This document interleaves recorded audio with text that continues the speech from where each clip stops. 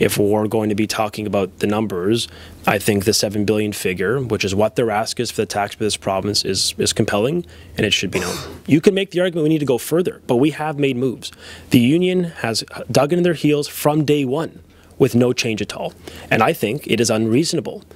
So the total cost, according to the Ford government, of implementing the asks from the Ontario Secondary School Teachers Federation, the people now out on that rotating strike sort of thing, is $7 billion over the course of the contract, $3 billion a year annually if applied across the entire system. Why?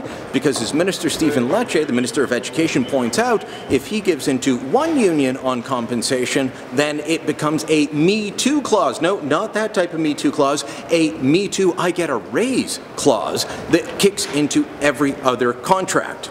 Harvey Bischoff, the head of the Ontario Secondary School Teachers Federation, doesn't buy into the idea that asking the average Ontarian who earns $55,000 a year to pay more in taxes or go into deeper government debt because his members that make $92,900 a year want a raise is a bad thing. He thinks that, yeah, that's fine.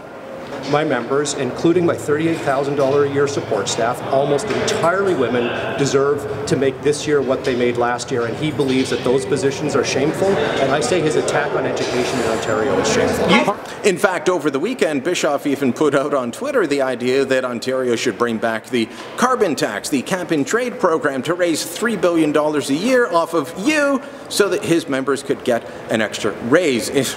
Well, when you look at the government numbers, that $3 billion a year would just about pay for all of his asks. Look, I don't begrudge anybody making a good wage, but the simple fact of the matter is Ontario is facing an uncertain global economy.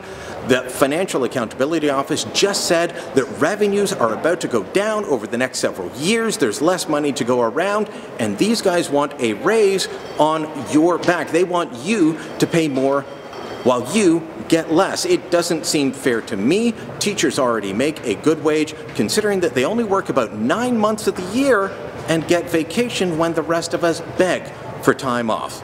Let us know what you think. You can mention your comments on Facebook, on YouTube, down below, on Twitter, wherever, or send us an email.